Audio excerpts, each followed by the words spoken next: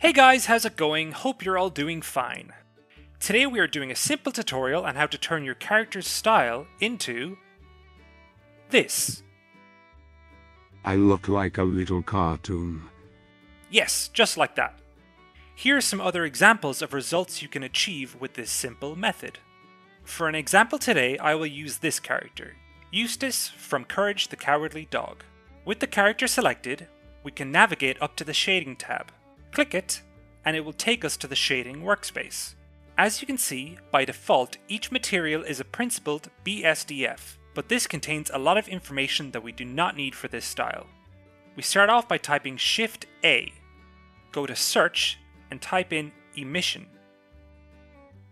Click it, and it will bring in an emission node. Now, if you hover over the color you have in your principled shader, you can type Ctrl-C to copy the color. Now move your cursor onto the emission node's color and type Ctrl-V to paste it. Now we just have to drag to connect the output of the emission to the input of the material output. So this particular material is now finished. But if your character has more than one material, you will need to navigate down to the right to the material properties.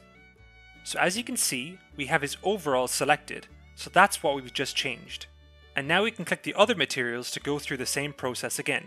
Once you have finished all the materials with this process, your character should have this style, just solid colors, no shadows or roughness or anything like that. So now, making sure that your camera is pointed at your character, we can click Render to see how we're going so far. Perfect. So the next step is the outline of our character. On the right, we can navigate to the Render Properties tab and scroll to the bottom to find Freestyle, and you can check that box. Now we can render again to get our final result.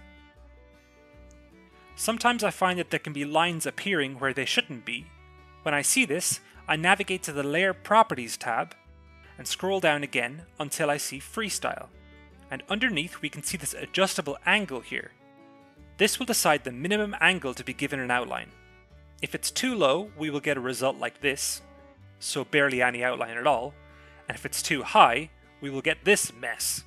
So it needs some fine tuning, but for this character I'll keep it around here. But that's it, it's as easy as that.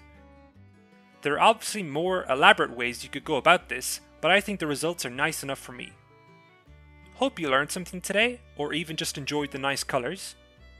If you have time, you could take a look at some of my other videos, or even join our competition Discord, the Blender Benders, where we all work together to help and motivate each other along our 3D journeys. Also, please don't forget to like and subscribe to Green Hat Animation. Okay guys, see you next time. Bye!